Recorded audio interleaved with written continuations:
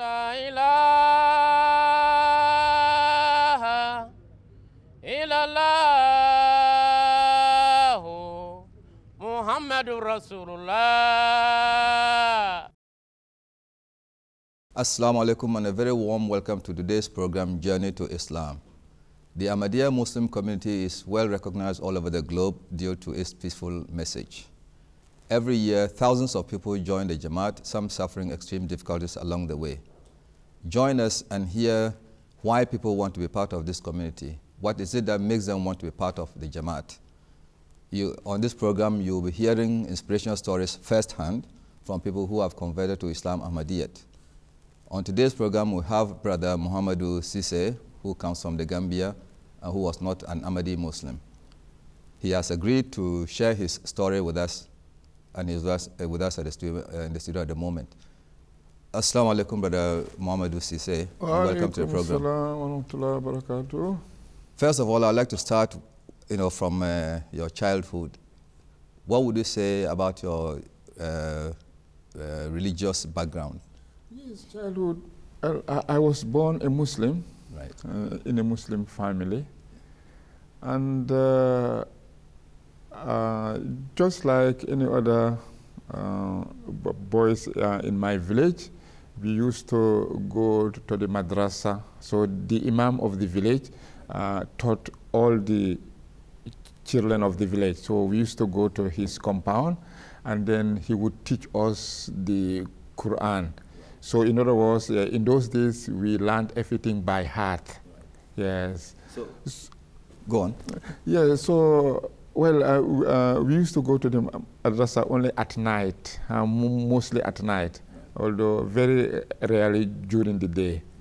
Yeah, so we used to go at night where he would teach us, So both boys and girls as well. Yeah. So would you say that you were religious right from day one? Well, I was religious in the sense that, well, it was the tradition in the village that at a certain age you go to the imam's compound where you are taught.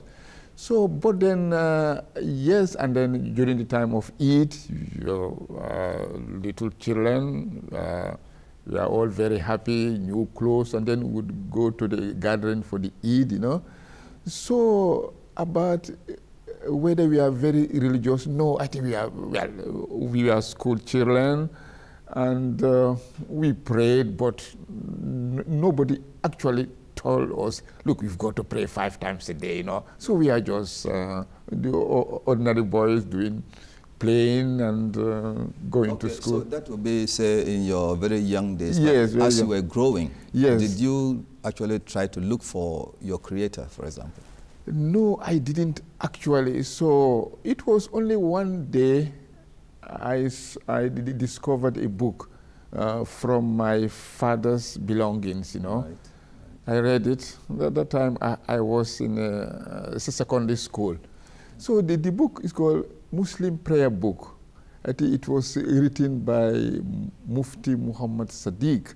Right. So it has a transliteration. Right. It is written in Arabic, and then English, and the Arabic is transliterated. So in other words, I can read in Arabic, but in the transliteration. Yeah. So when I saw this book, I said, oh, that's very interesting. Then I started to teach myself how to pray from that book. So the imam of the village never taught me how to pray.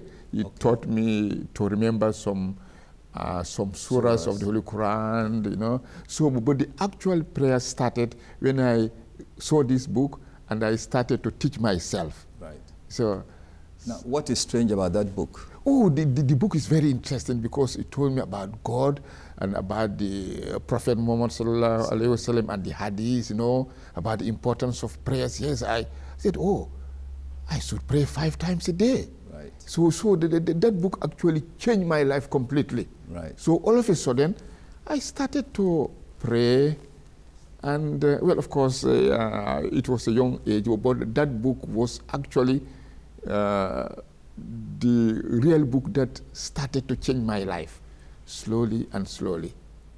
So until later on, I met a member of the Ahmadiyya Jamaat, right.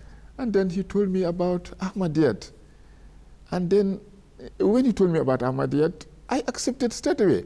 But of course, he started to tell me about the whole story that, you see, we live in a crisis. The Holy Prophet Muhammad sallallahu alaihi wasallam, he predicted the conditions of Islam, the condition of Muslims, how we would be torn apart through our misunderstanding of the Holy Quran. There would be so many sects, you know, and then the proofs of the Mahdi, that the signs of the Mahdi. He told me so many things, and I accepted with some of my friends. So you must have been very lucky in that you didn't have any struggle at all. Oh yes, I had a struggle, of course. I had a struggle with my father later on. Right. So when I accepted Ahmadiyyat only, he gave me the Muslim prayer book. But actually it was the same Muslim prayer book which I found in my father's belongings. Okay. So I was very much delighted. Right. So, but the same point is, when I joined Ahmadiyyat straight away, well, the mullahs in my country, they say that's a tradition, it still exists, you know. The mullahs or the imams would write. When you say mullahs, what do you mean by mullahs? You see, when I say mullahs, I actually mean, maybe this is the wrong word. When I say mullahs, I mean the imams of the country, the or scholars, the village. you mean The scholars. Okay. Yeah, so they write some verses of the Holy Quran on a wooden tablet. Right. And okay, this is how we read the Quran. Right. Say they would write verses of the Holy Quran on a wooden tablet. Yeah. And then wash it with water, and then we used to drink it. You know, they said this water will make you clever. Right. Or well, some say that if you don't know the Quran, then you have to wear amulets. So amulets are verses of the Holy Quran, right, written, well, on a paper, wrapped, and then in leather, and then it's just like a kind of a bracelet, or you can tie it around here. So when I joined Ahmadiyyat, I threw everything away. Why did you throw them away? Yeah, because this has nothing to do with true Islam. But who told you that? Yes, my friend who converted me to Ahmadiyyat, he said, look, this water, in the first place, is a dirty water. So it was never the practice of the Holy Prophet Muhammad sallallahu alaihi wasallam. The whole idea of the Holy Quran is read the Holy Quran, read. But people telling you that if you don't know the Holy Quran, then you should put it on your arm. Right. That does not make sense. You are not reading the Quran, you are not studying the Quran, so that doesn't make sense. And this liquid which you drink, I mean, it doesn't make any sense at all. Let me take you back just a bit. Yes. You mentioned that you had a slight problem with your dad. What was that problem? Oh, yes, big problem. My father, when he knew that I joined Ahmadiyyat, because my father didn't know actually what was Ahmadiyyat, but from what he had from friends. So when I joined Ahmadiyyat, he threw me out of the compound. Really? He said, you are a kafir. So it was very tough for me in those days, you know. Yes, he kicked me out. When he said kafir, what did he mean? What did he mean by kafir? Well, probably what he meant was that I joined a group that are not recognized as Muslims. Oh. Yes. Who is supposed to recognize anybody else as a Muslim? Well, this is the thing. Maybe it's the scholars of the country at that time, because many of them don't know what is the meaning of Ahmadiyyat. So maybe it's a, but Ahmadiyyat was well established in the country at that time. But my father just kicked me out because he heard about Ahmadiyyat. People talking about Ahmadiyyat are not Muslims, who kicked me out and say, you are not a Muslim. Now, did you bother to find out from your dad why any group of people should be called non-Muslims, even though they call themselves Muslims? Oh, no, I did not ask. I did not bother to investigate. I was just scared, you know, right, of my dad at that time, you know. Right. So what made you keep on being a member of the Ahmadiyya community? Okay, first let me tell you the story. Okay, when my father kicked me out, yeah, I was staying with my friends, eating food with them, you know. And then when my father went to work, I used to sneak in, get some food, and then I would run away, you know. So until one day, he called me. He said, you are a kafir. But I don't understand how you are a kafir. Now you are a kafir, you are praying 5 times a day. Right. You are taking uzu ablution, you praying, and then before you join Ahmadiyyat, I never bothered about you. You just, I was not worried actually. You were free, you are doing anything you liked. Right. But now suddenly you become Ahmadi, you are praying 5 times a day, I see you doing ablution. I don't understand, but I give you the freedom. Now do what you like, because I mean, I cannot understand how you are a kafir. Right. Now you are a kafir praying 5 times a day, and then before you join Ahmadiyyat, I never bothered about you. I never cared. Before you became an Ahmadi, you were not praying, but it was normal. Yes, see, before I joined Ahmadiyyat, yes, I was praying, but he was not bothered about me whether I was praying 5 times a day or not. Right. And also, I used to pray, but I was not. I mean, I was not praying on regular basis at all. Okay. Because I mean, I didn't have the spirit, the understanding to pray to God, you know. What do you mean by the spirit? Well, the spirit is that it has nobody has actually told me about God, you know. Right. That God, except when I was in the secondary school, right. I studied the Bible. And actually, it was the Bible who first told me that God actually exists, right. And that God punishes, especially the Old Testament, right. The Kings, you know, the Book of Kings. Right. So from there I said, oh, God exists and God punishes, yeah. And so on. You know. Okay. Yeah. Okay. So from then on, what do you see that has changed in the way you pray now and before? Okay, I mean, before I joined Ahmadiyyat. Yeah. Oh yes, when I joined Ahmadiyyat, straight away I started to pray regularly. Right. Even at that age, offering my tahajjud prayer. And what is tahajjud? Well, you said tahajjud prayer. Yes, tahajjud means late night prayers. You know, right. I mean, if you sleep and then you wake up, right. Say after midnight or so on, right. You wake up and then say your prayers. So this is something I have never done before I joined Ahmadiyyat. Did you ever hear about it? No, never, never. So it was only when I joined Ahmadiyyat, then it means that Islam starts to come slowly to me that, oh, this is Islam. This is what I'm supposed to do as a Muslim. Right. Oh dear. So it means before I joined Ahmadiyyat, I was not a good Muslim at all. Nobody told me this is what Islam is, you know. Okay. It was only when I joined Ahmadiyya, then I got the understanding that as a member of the Ahmadiyya Jamaat, actually, you have to pray to God, you have to learn to behave to your parents, you have to do so many things, you know. So it was Ahmadiyya who really brought all these things to me. I see. Now, let me move further on this point. Yes. From then on, up till the present stage where you are now, can you tell me any changes that have taken place in your prayer, the way you see God? Oh yes, the way I see God is now a different, it's a different pedestal now. I believe that He exists, and actually the most important thing about my belief now, apart from believing that there is a God, and that Muhammad is the messenger of God. Ahmadiyya tells me about the promised Messiah who was alayhi salam, who was prophesied by Muhammad that he would come in the latter days. Right. And then also we are very lucky that we have got Khilafat. Right. So Khilafat is something, it's a high spiritual office that was prophesied by Muhammad right. So all these are have brought a lot of changes in my life now. That, okay, I'm lucky, I belong to a Jamaat that cares what I am doing. If they don't hear about me, they find out, oh, what's wrong with Brother Cisse? Let's find out. So I belong to a community that cares. Right. We've got a Khalifa that guides us. So there's a massive difference between now and when years before I joined Ahmadiyyat. Okay. Now, you mentioned Khilafat. This talk about successorship, isn't it? Yes. Tell me, the others haven't got a Khalifa. Yes. So, what is wrong with that?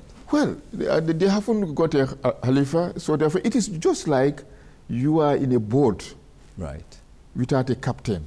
Okay. That is very unsafe dangerous to be on that boat, because I was once a seaman. I can't imagine to be sailing on board a ship, where there is no captain. It can drift anywhere, the storms can just... Okay, now, the biggest difference is the Khalifa. The Khalifa unites us. It's through the Khalifa that we are united, and it's through the Khalifa, and then his continuous preaching to us, and then the Ahmad being founded, that all this tells us that there's a massive difference between Ahmadiyyat and the other Muslims. The other Muslims, okay, fine, they are Muslims, they believe in La ilaha illallah Muhammad Rasulullah, they are Muslims, that's fine, they are our brothers, but they have no leader. They have no, so this is the difference. So we have got a leader, but they don't have a leader. So actually they are disunited, and there is so much hatred between themselves. They issue fatwas against each other. We don't. They're the people who blow each other's mosques. We don't do that. We can't do that. We saw the true Islam. So you see the leadership, in terms of Khilafat, as the main difference, if you like, between the Ahmadis and the non-Ahmadi Muslims. Oh yes, so this is the greatest difference, and in fact it is a very important thing, because the Prophet Muhammad he prophesied about the coming of the Khilafats on the precept of prophethood. He said that prophethood will remain with you as long as Allah wills. Then afterwards, Khilafat would come. Then Khilafat would come, and then as long as Allah wills. And then afterwards, well, then kingship would come. There will be disunity among the Muslims. Very terrible despots who would rule among the Muslims, kings and so on. And then afterwards, then Khilafat would come on the precept of prophethood. So we are very lucky. So this is the big difference between us and them. What do the others believe in then? Do they believe in prophethood? Okay, the other Muslims, to be fair to them, they also believe in La ilaha illallah Muhammad Rasulullah. Okay, but among them also they believe that Imam Mahdi would come. Yes, and they also believe that Nabi Isa alayhi salam would come. So in other words, two personages would come, all for the benefit of Islam. Yeah, so this is the wrong precept. Okay, they are right by saying that Imam Mahdi would come, but he has not yet come. This is their belief. They believe that Nabi Isa alayhi salam will come back, but he has not come back. But of course, our interpretation of Nabi Isa alayhi salam is different from theirs. Our interpretation of Mahdi, Imam Mahdi is also different from theirs. What's the difference? Well, first, we believe in Nabi Isa alayhi salam as a great prophet of God, but he was sent, he was a messenger to the Bani Israel, to the people, the children of Israel. But he is dead, like any other prophet of God. He is a human being. He couldn't live forever. He existed over 2,000 years ago. It is just not possible that a human being would live up to 2,000 years. And then after all, there are so many verses of the Holy Quran that show that he's dead. And then, although I think their greatest problem is when Muhammad said that Nabi Isa alayhi salam would come. So then suddenly they said, oh, probably it's the same Nabi Isa alayhi salam who was sent to Bani Israel. And then also this verse of the Holy Quran, which they did not understand, they do not understand, where Allah said that they did not kill him, referring to Nabi Isa alayhi salam, they did not kill him, they did not crucify him. And at the end of that verse, Allah said, Allah raised him to himself. So from that they said, oh, Nabi Isa alayhi salam is alive. So Muhammad said that he would come back. So what do you mean? You say that Allah did not raise him to the skies? Oh, no, because Allah never said that Allah samai. He didn't say that he raised him to the skies. He said, okay, bal rafa'ulaha ilayhi. On the contrary, okay, Allah raised him to himself. Yes. So, but that is a metaphorical language. It does not mean the physical uplift of Nabi Sallallahu Alaihi Wasallam as like a spaceman. No, that never existed. But does that also mean that Allah is only upstairs according to their interpretation? Well, yes, which is sad. You know, Allah actually is everywhere. You see, so for Nabi Isa alayhi salam, it's a great misunderstanding of the Holy Quran. Because in the Holy Quran, Allah said, I will cause you to die, right, then I will raise you. So in other words, if you follow the chronological order, right, death must first take place. Okay. After death, then raising up will take place. Okay. So but that raising up, again, is a metaphorical language which they fail to understand. Okay. You see? Okay. Now let me take you back to Khilafat. Yes. Tell me your own personal experiences with Khilafat. Okay, my personal experience with the Khilafat, I think... Because you mentioned the importance of it. Oh, yes. For the Jamaat as a whole. Oh, but yes. What were you as I think my first experience was when I joined Ahmadiyyat in 1968 at the time of the third Khalif. So I was so lucky that when I joined Ahmadiyyat, the third Khalif came to West Africa during his tour. Okay. And then at that time I was probably 2 years or 3 years inside Ahmadiyyat. Okay. So that was the first glimpse and experience I had about the Khalifa. Oh, this is the Khalifa. He's mentioned by Muhammad sallallahu alaihi wasallam that his job is to unite the Muslims, right, and guide us, you know. So that was the first experience. So when he came, I was in the Gambia, I was near him all the time. Right. So on one prayer, I saw a man standing. So while we were saying the prayers, the man didn't pray. So then after the prayers, I asked, I said, is this man a Muslim? Why is that they said yes. Why is that he didn't pray? So then they explained to me that he is the security guard of the Khalifa. Right. So I was, because I mean, everybody is praying and he didn't pray. So then, what has that done for you spiritually? Oh yes, it just strengthened my faith in God. It strengthened my faith, and then Allah blessed me like every person on earth. Yeah. You see, the blessing of Allah is just like a rainfall. When the rain falls, it falls on all the land. Right. Yeah, so it is up to you what kind of crop you want to grow. Okay. So when the rain falls, it falls on the soil of the Muslims or Christians and so on. So as Muslims, you follow God properly. Allah shows you wonderful dreams to strengthen your faith, because the way to God is a bumpy ride. There are problems on the way. So if you assist, so Allah will guide you in some wonderful, you get some true dreams and so on. All these strengthen your faith that, oh, God exists. And God says that if you follow him, this is what will happen. Can you share one of such dreams with us? Oh, yes, wonderful. So one time, it was 1982, 83. I was a seaman at that time. So our ship docked in a port called Taranto in Italy. Right. So from there, the captain said that the ship would go to Karachi. I said, great. When you go to Karachi, I can go to Rabwa. Right. But unfortunately, the ship never went there. Instead, we went to Bombay. Right. So anyway, so at Taranto in Italy, I found it very difficult to know the prayer time. But Maghrib was my problem, because I couldn't see the sun. It was very hard for me. So then, I used to go to the town. I could not speak Italian. So I used to ask the people, in English, what time is sunset? Almanac and so on. I didn't know. Right. So I tried and tried and tried. I didn't know the time for Maghrib prayer. So then I said to myself, the Holy Prophet Muhammad said that you can ask God for everything, even your shoelace. Right.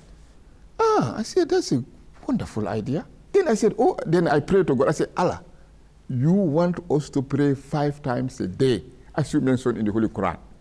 Look at me. I have a problem. You bear witness that I've got a problem. I cannot speak Italian. You see that I've made an attempt. I'll go around asking people what is sunset and all these things. Nobody knew what I was talking about. I said, Allah, please tell me please, Allah, show me the time of Maghrib prayer. Wonderful. Allah wants us to pray 5 times a day. Then in a dream, I saw the Naib Amir of the Gambia, the president of the Ahmadiyya Jamaat in the Gambia, plus another member of the Jamaat. So when I saw them in a dream, I asked them, I told them, I've got a problem. They told me, what's your problem? I said, I don't know the time of Maghrib. And immediately they told me the time. Right. And that time was not Gambian time. It was an Italian time. So when they told me, they said, this is the time of Maghrib. Then when I woke up, I said, this is express divine revelation. Allah is telling me, this is the time. And then I started to pray according to that time. And then after a few days, I saw the sun set. You know, when the sun set, it's just like a football. And then when it disappears completely in the horizon, in the sea, you know, that sunset actually. So when I saw the time of the sunset, and then the dream I had, I said, Allahu Akbar, Allah exists. Yes. So this tells me that prayers is something which is so important that, well, I said to myself, well, now, I asked God to tell me about the time for prayer. Allah has showed me. Yeah. Then I should not joke about my prayers. Okay. This is one of the very many dreams to strengthen my, this I could say that this is my, one of my favorite dreams. Okay. Favorite dreams. I'm sure you would have liked to share so many others with us, but yes, time will of course, of course. But before we go, do you have any message for the viewers? Oh yes, the message for the viewers is that Islam is a religion of peace. Right. It's a peace and a religion of security, love for all, hatred for none. So now it is very good to study all religions, okay, because the beginning of all religions is from God. Yes. So to investigate about Ahmadiyyat. Ahmadiyyat claims to be the true Islam. Yes. Although now we live in a political crisis, world crisis, that we've got the IS in Syria and Iraq. They are Muslims. Yes, they are Muslims. They believe in La ilaha illallah Muhammad Rasulullah, but the way they are carrying things out is just horrible. So, of course, because even from my experience, when I'm doing tabli at Camberwell Green every week, today, I give leaflets. Yeah. So, some people say, oh, you are Muslim? I say, yes, alhamdulillah, yes, I am a Muslim. Oh, you are terrorists, you kill people. I say, I don't kill, and you also, you don't kill. So it's some misguided people. So what I tell the viewers is that do not listen to, yes, it is very sad about the killings that take place, caused by Muslims, beheading and all these things. Don't think that Islam is about that. Right. Islam is peace. So if you study Islam, there is no compulsion in religion, no compulsion. Islam never compels people to join Islam. Islam never compels. So you'll be telling viewers about the injunctions of the Holy Quran, yes, about even killing one person is tantamount to killing the whole world. Yes, that's exactly. So that is not Islam then? No, that's not Islam. And then we Ahmadiyya people want about us. There's so many things. We don't, our 2 mosques were bombed in Pakistan some years ago. They killed some worshippers there. But we leave everything in the hands of God. Right. Through the direction of our Khalifa. Right. You see, what we can do is to pray for the misguided people, but we don't demonstrate in the streets or retaliate. No. Okay. Yes. So what I gather is you telling viewers that if they look to Ahmadiyyat, yes, then they'll find the true Islam. Yes, they will find the true Islam because there is unity in Ahmadiyyat, there is love in Ahmadiyyat. They don't care whether you come from Asia, Africa, and so on. There is complete brotherhood in Ahmadiyyat. Dear viewers, this is all we have time for. We thank you very much for your time and patience. This is all we have time for from the studios of MTA in Morden in London. Until next time, Assalamu alaikum and a very warm welcome to you all. Assalamu alaikum. Thank you.